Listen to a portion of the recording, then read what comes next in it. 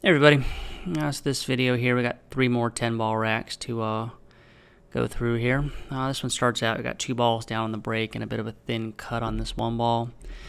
So I'm going to be cutting it in, and the key ball is going to be traveling here and then across the table towards, this is where a diamond would be if the pocket wasn't in the way, and that's where it's traveling towards, and actually is going to end up pocketing the 5 ball.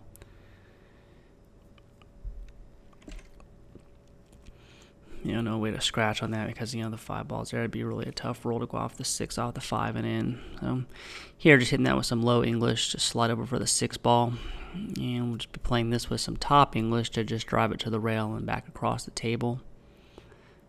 Just making sure I got an angle on the 7 ball, and nice angle on that. So we'll be playing this with some bottom English and be a little bit of like a tip of left to go into the rail and out. And then this shot here, I didn't play this one very well. I should be playing this with low right and kind of dragging it off the rail.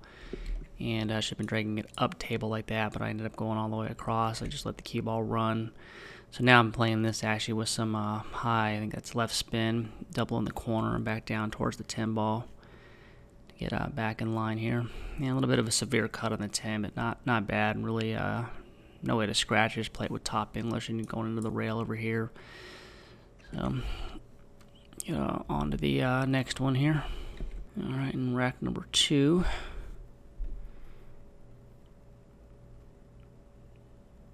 So we got 1 ball down on the break and nice layout. Not really any problem. The only thing just to be pay attention to is just making sure you get good right here, because the 4 ball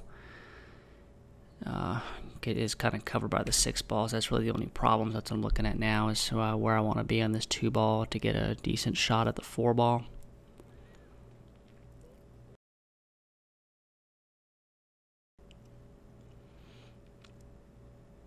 And have a good angle on that, and this actually does go into the corner, so I'm going to be playing for that.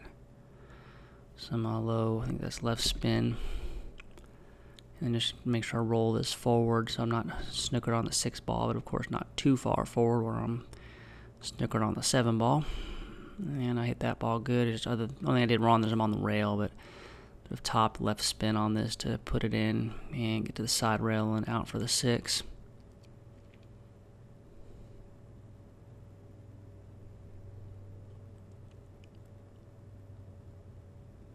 And just kind of slow roll that in.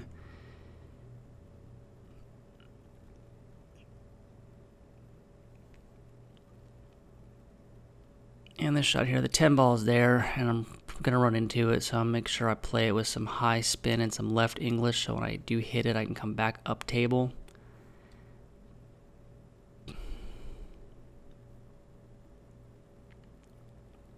And I did that good, but the only thing I did, I'm trying to actually run out and not play combos on the 10 ball, and I actually lined up the combo. So here I'm trying to just fire this thing in and get to where I can get down here for the easy bank into the corner. And I hit that horribly, almost scratched. So now I've left myself with the 1 pocket bank.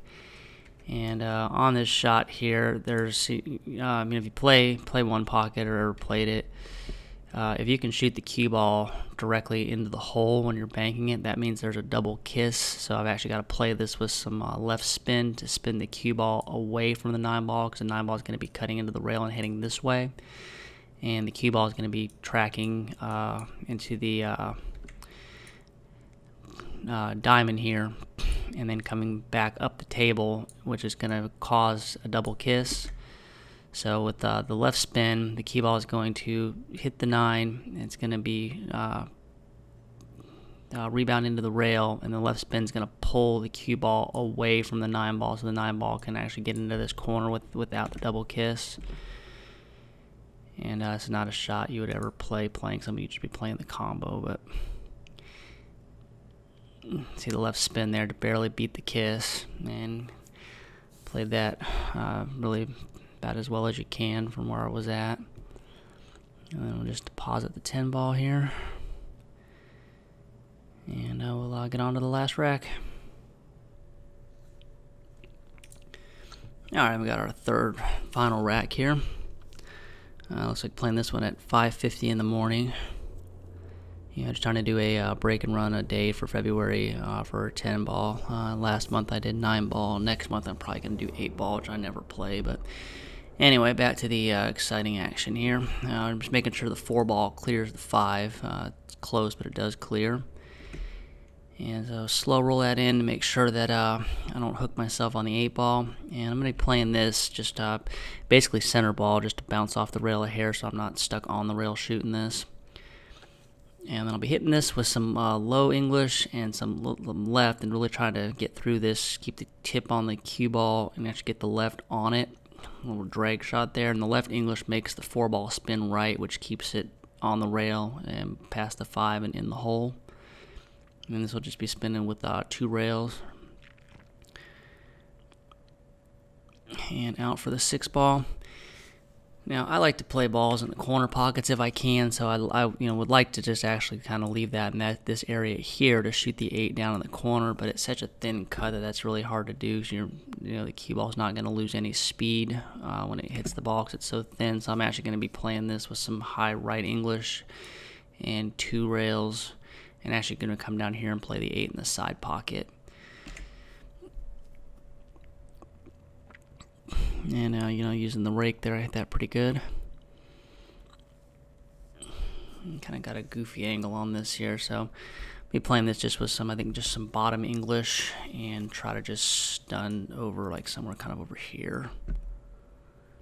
I don't like the angle though. I'm thinking like, do I slow roll it? Do I kind of power it with some inside and into the rail and back out, or what? But in the end, I just ended up doing this simple thing, which is some low, maybe a little bit of right, and just coming over. And now this shot, if I were to hit this good, I'd be drawing it and coming out here, but I hit it bad and got to the this direction and left myself kind of a goofy shot on the 10 ball here. It's basically a spot shot, and I definitely would prefer to be closer to it, but this isn't bad. I mean, I used to practice spot shots. I don't miss too many of them, so I'm going to fire that in. All right, and then I'm going to link my other 2 YouTube channels that need subscribers. If anybody wants to help out and subscribe, that'd be awesome.